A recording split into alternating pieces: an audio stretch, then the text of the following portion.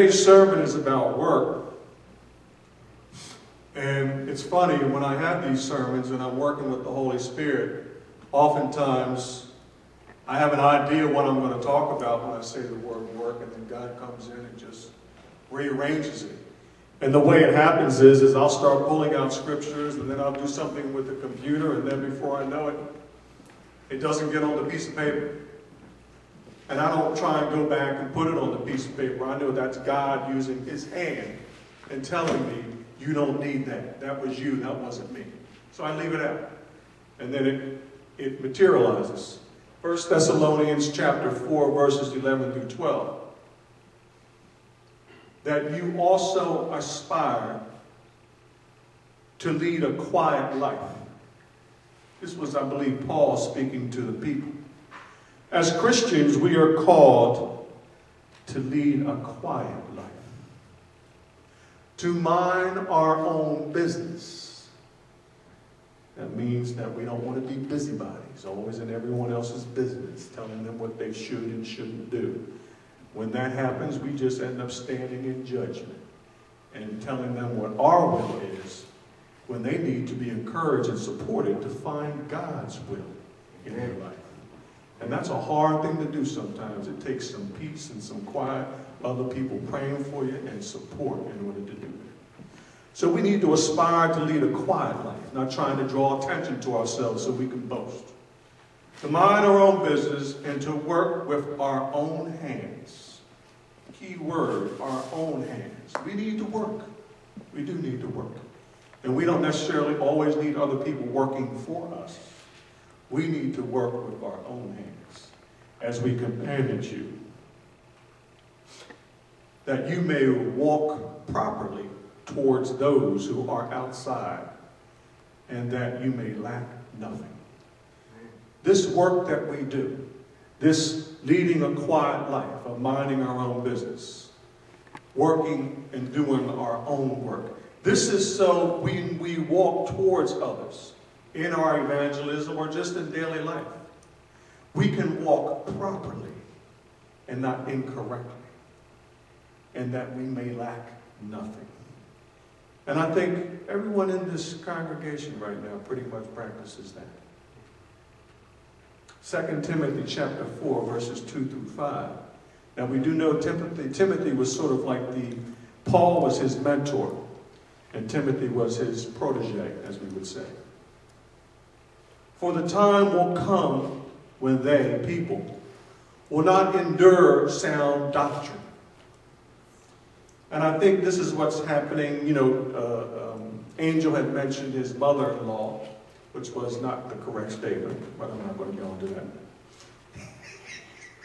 We talk about it. That's a whole nother topic, Tony. But anyway, she did not know God. Interesting, because she is a Catholic.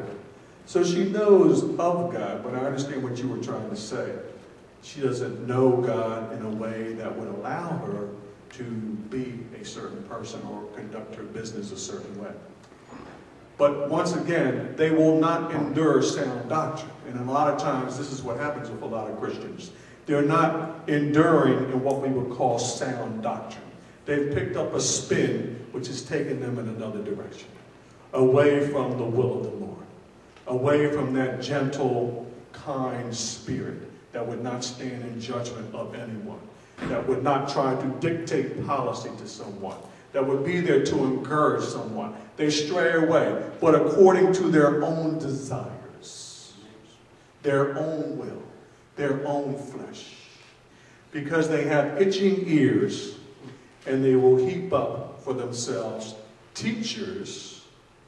Okay, when they get off track, they find teachers, and they will turn their ears away from the truth, listening to those teachers of unsound doctrine, and be turned aside to what they call fables, things that are not the truth, things that are not coming from God himself as we know it. I think a lot of people get confused with the Old Testament.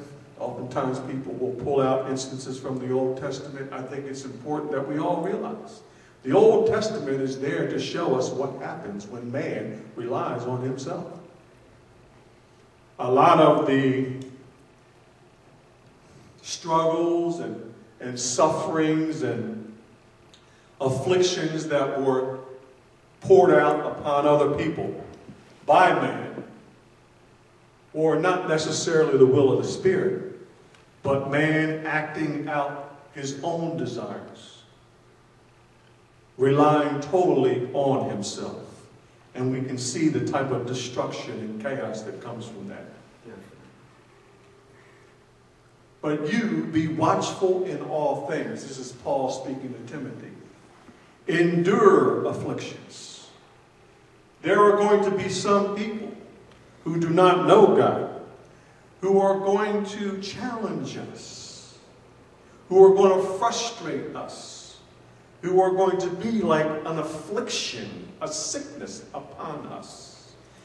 But we are told to be watchful in all things.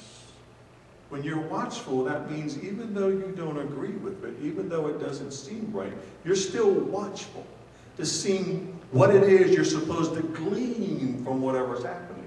The Lord has a message there. And even though it may be irritating your flesh, annoying your spirit, be watchful in all things. Endure afflictions. It doesn't say to always fix. It says endure. And do the work of an evangelist. Fulfill your ministry. You know, Paul used to say he becomes all things for all people. If we're trying to catch fish, I don't know much about fishing, but I'm sure we all know a little bit. There's a certain bait that you have to put on the hook in order to catch the fish you're trying to catch. So if you're out fishing, make sure you have the right bait and you're not using the wrong bait. Because if you're using the wrong bait and the wrong fishing rod and the wrong technique, you're not going to catch that fish. You're catching a shark. Exactly. You may not catch anything. And like you said, you may want to catch some trout and you're going fishing for a shark. So be watchful. Endure. Do the work of an evangelist, but don't waste your effort, you know. Go where you know your message will be heard, and when you go there in a way where the people can relate to you. You know, try to find something in common with them. You know, in order to, if I'm going to work with a patient, you know, here's an interesting thing I learned the other day, and it's so true. People will listen to what you say. People will see what you do with your actions. But they remember you by how you make them feel. That's right. That's right. That's how they remember you. They may be making you feel one way, and you're responding to that feeling. And you're making them feel some kind of way. And that's why they're responding to that feeling. So as an evangelist, as a minister, we have to get in their shoes, in their skin, and try and understand how we're making them feel. And when we do that, we can then work through that, and we can change. We can turn the other cheek. That's what turning the other cheek is a lot of time. We're right. We know we're right. They're wrong. But we're trying to reach them. So now we turn the other cheek and we take the extra effort to meet them where they are. And in some instances, that means giving them what they want. Letting them see the Christ in us. Because we know God. We know Christ. Good point. What would Jesus have done in this situation? Never forget to ask yourself that. James 1:25. But he who looks into the perfect law of liberty and continues in it, is not a forgetful hearer, but a doer of the work. That's the work of God. The law of liberty is that the battle has already been fought for us. We don't have to try to follow the rules and rely on ourselves to follow the rules. People who do that are forgetful hearers, but not doers of the work. Because if we are free and we can look into that perfect law of liberty and that freedom, we will have the Spirit inside of us, and we will allow the Spirit to work through us. We will not rely on our own strength, our own power, our own desire. And this is the one who will be blessed in what he does. And that's the key word there. So if you want to receive the blessings, stop doing what you think needs to be done. Stop trying to follow the rules. Stop trying to rely on your flesh. And be the doer of the work. And the work is allowing the Spirit to lead you and not be led by your own flesh. That is the work. That is the work that will allow us to receive the blessings. Revelation 22, verse 12 and 13. And behold, I am coming quickly, God's time, and my reward is with me, to give to everyone according to his work. What is that work? Not relying on our flesh, not trying to use our own will to follow the rules. We can look at the rules and get an idea if we are in the Spirit, because if we're in the Spirit, we will be, for the most part, following those rules. We will be gentle. We will be minding our own business. We will be leading by example. We will be focusing on how we make people feel.